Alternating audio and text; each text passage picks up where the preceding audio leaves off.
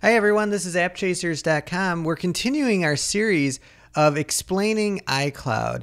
Now this is Apple's service to sync all of your devices together, your iPhone, iPad, and your computer, so that they share documents across all of them.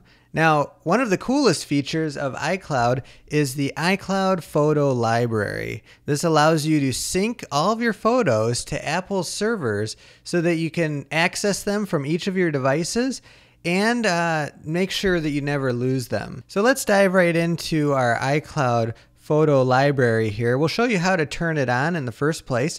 Let's go into our iPad settings app.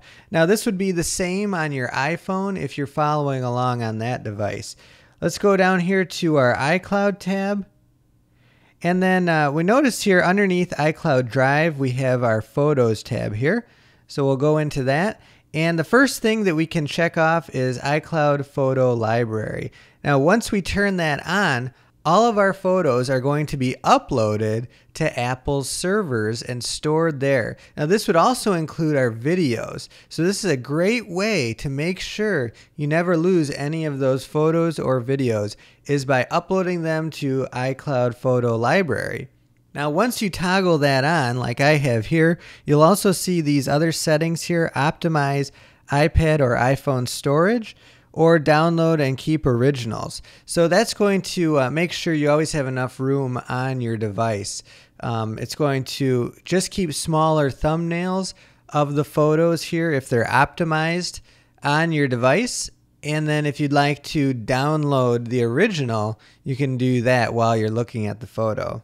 We've also got upload to My Photo Stream. Now, Apple has made My Photo Stream available for a few years now. Your most recent 1,000 photos will be kept in your My Photo Stream, and it won't count against your iCloud storage limit.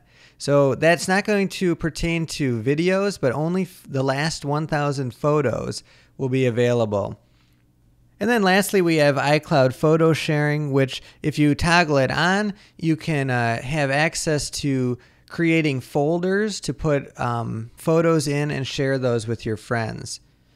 Now, all of these features are going to take up storage. Now, iCloud Photo Library, if you decide to use that, is going to take up space in your iCloud storage limit.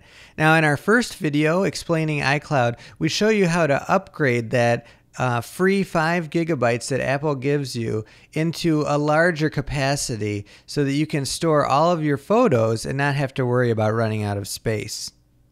But let's move over into our Photos app here on the iPad, and we'll show you how to access some of these different features of iCloud Photo Library. Alright, so here I am on the Photos app on the iPad, and right now I've got all my photos sorted here by year. But we can go into each year and find the different places that photos were taken. And then we can even go a little bit more finite and go right into the different dates that these photos were taken.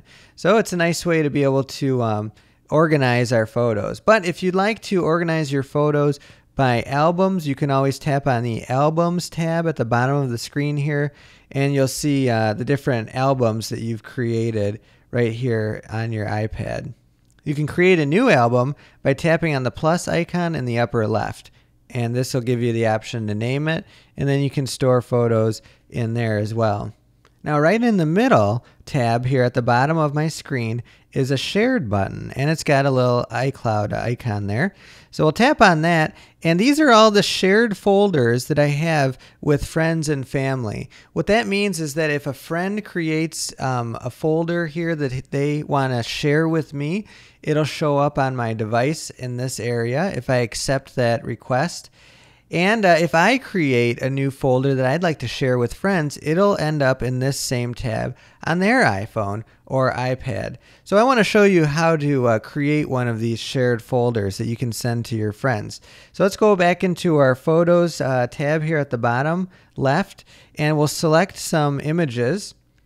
We can go through here and we'll select different images. I'm doing this by just tapping select in the upper right where it says cancel now, and I'm selecting the different images that I'd like to put in this shared folder. All right, so there we go. I've got the 9 photos that I'd like to share. On the upper left-hand corner, I've got this share button, and I've got the iCloud photo sharing icon here. We'll tap on that, and notice it's getting these photos ready. All right, so now it brings up this new document. Again, it's showing that it's going to iCloud, and I can add a comment here. So I'll just say, check out these photos.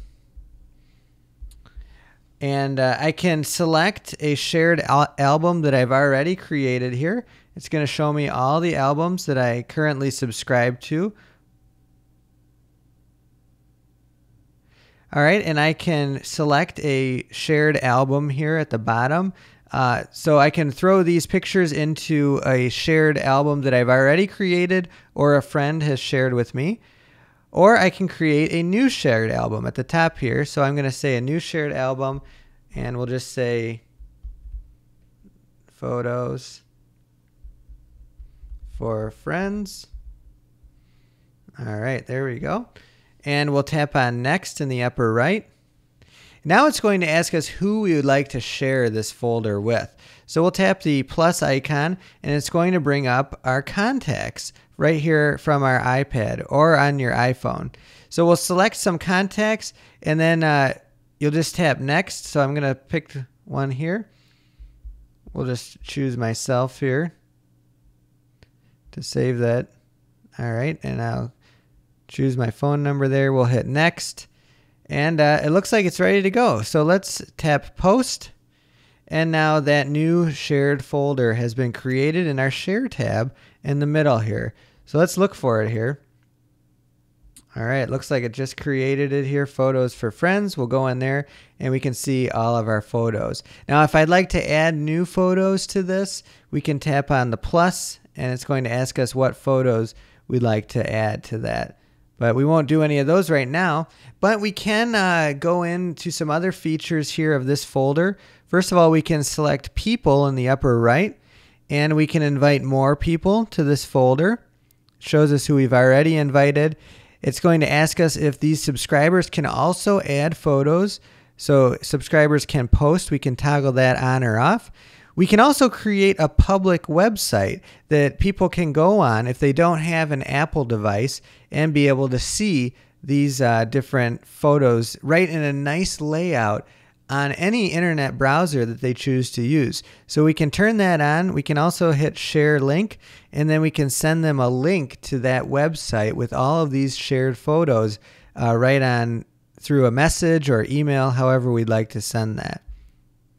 And then we can also turn on notifications. So if anyone comments or likes or even adds a new photo to this folder, we'll get a nice notification that pops up on our iPhone and iPad. So that's how to use your iCloud photo library here and its different features right on the iPad. But let's look at it on the Mac and see how you can add photos there.